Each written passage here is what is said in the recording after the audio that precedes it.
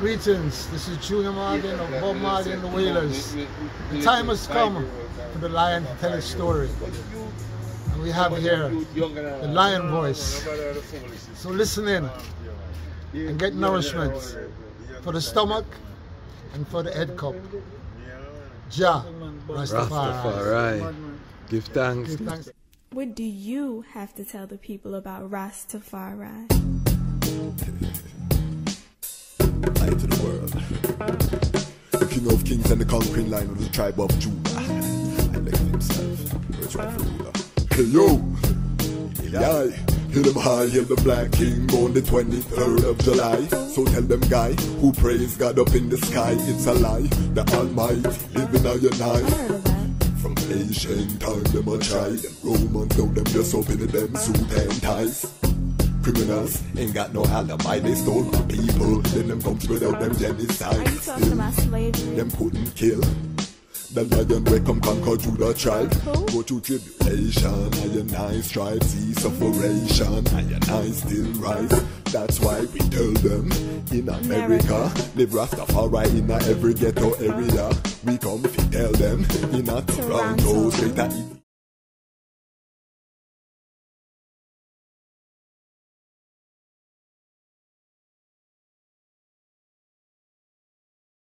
I've said here that there is a distinct difference between Rasta and Rastafari, and that's part of what we're going to talk about today.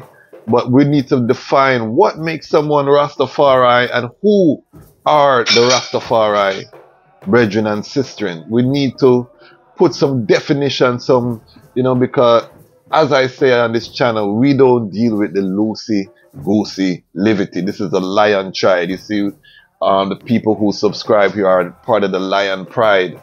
The people who invest here are the Lion Pride on Patreon. It's a different settings over here. This is a platform from the root. Yes, we may grow to millions, or we will go to millions. Let me block the sound. This platform will grow to millions of subscribers, millions of views. But we are building it based on the root, because the root have to be there in order to be powerful. So we are coming from foundation. So let us really dive into this episode. So we are diving deep today into who and what is Rastafari. What makes somebody Rastafari? They can call themselves Rastafari. And remember, I'm defining this different than Rasta, and we'll get into that as well.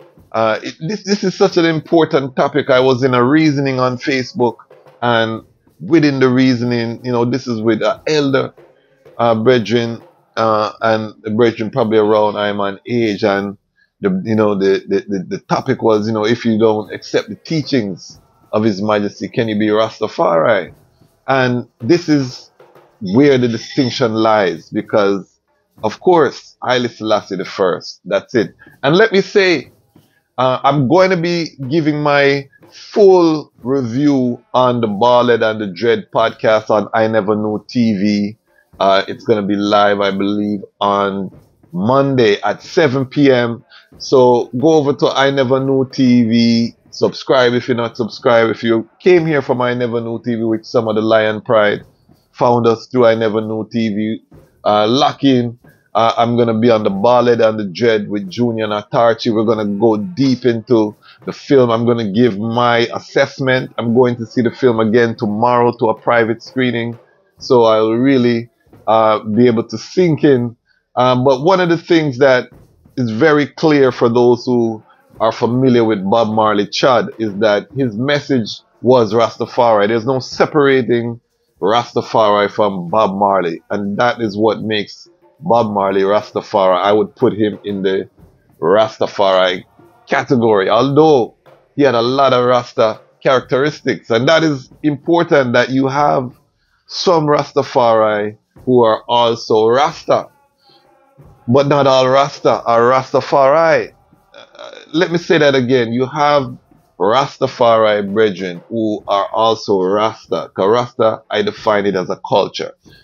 But you have some Rasta are not Rastafari. You understand? So Rastafari, that's what we're going to talk about. Who and what is Rastafari? That's what we're going to talk about. We're putting some definition. The thing get too loosey-goosey.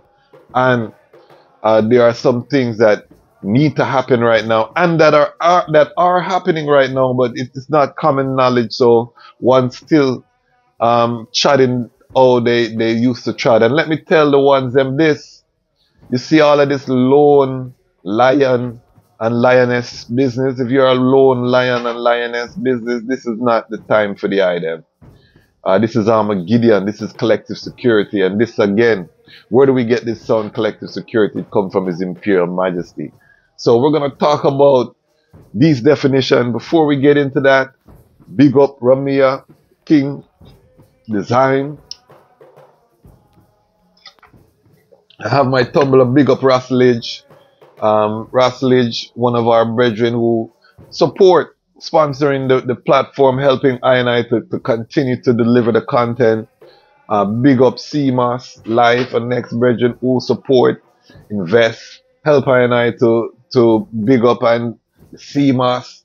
We're gonna be bringing some more CMOS content about the plant, everything coming up.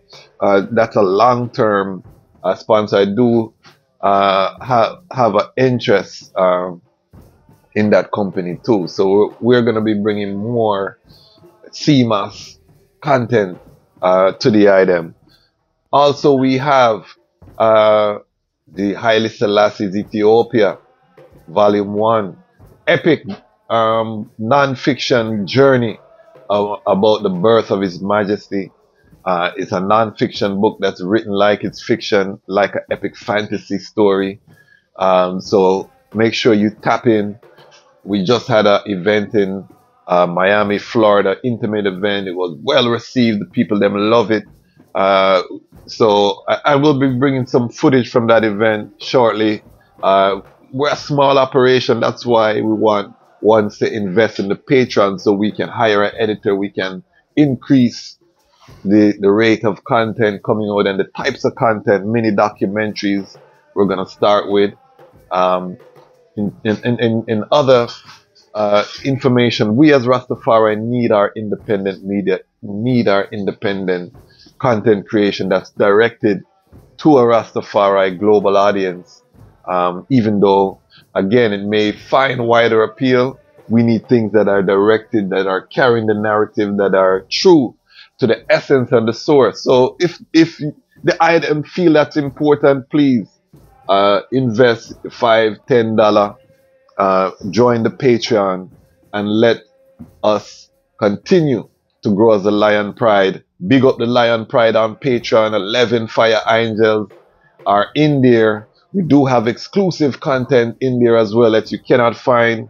We have an exclusive journey to the School of Vision where we look at their sacramental growth. That's only available on the Lion Pride on Patreon. We have the School of Vision episode, but we edit out certain things. That's for the inner circle.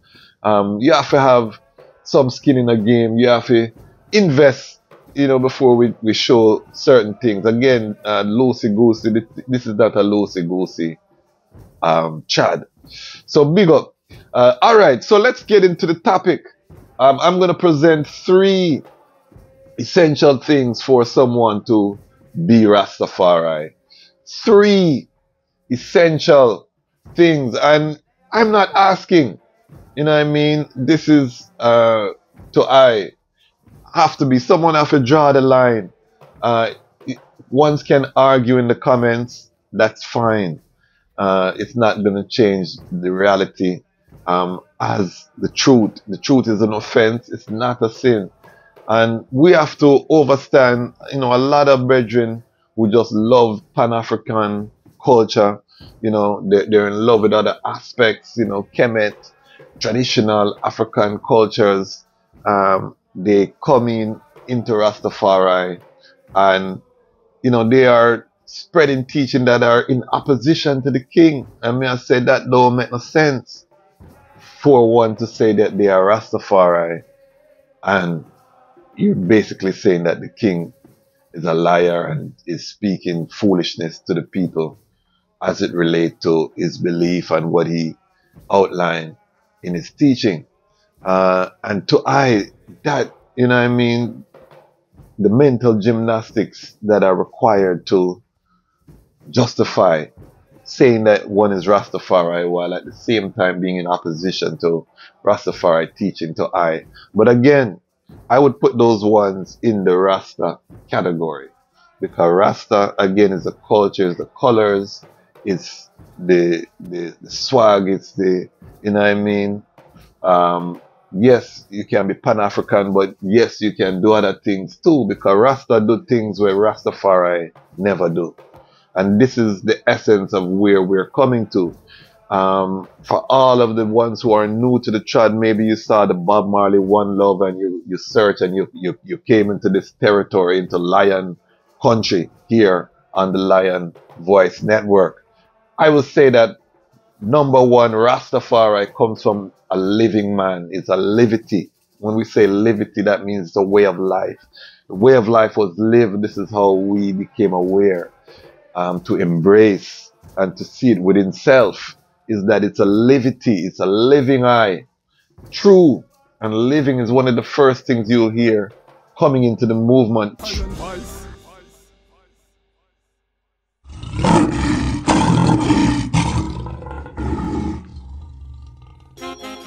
Well, the leaders of the world have failed in their responsibility to lead the youth them to a brighter future. Well, I and I hear the conquering line of the tribe of Judah, Earth's rightful ruler. I just the way Rastafari crowd, unconquerable. Me come to tell them now about Babylon, they're falling down. Tafari dismantle you. Me come to tell them about the way Rastafari crowd. Me come to tell them about Babylon, they're falling down. Tafari dismantle you. Me come to tell them about Holy Palace intrigue, infighting between Solomon seed. Well, Empress Title want her family to lead. Well, King Michael want him son to lead, but King Michael now watch the orphan married to him niece, who get up every day and I study and I read. He work and he pray every day. He achieve. Them say you're the leader. Every nation need a just the way Rastafari crown. Unconquerable. Me come to tell them about Babylon, they're falling down. Tafari dismantle you. Me come to tell them about the Rastafari crown. Unconquerable. Me come to tell them about Babylon, they're falling down. Tafari dismantle you. Well, Ras Michael, son was having a good time when he should mind the affairs of the state, cause he's descent from the great line of Menelik II. But he's stepping on toes of his elders, treat his women like hoes, he exposed. Now we working with the Ottoman Turks, say he's descending from Muhammad, but that's not how this works. See, the crown was anointed by the Orthodox Church, so if you're all ruling as I done, you have to put Christ first.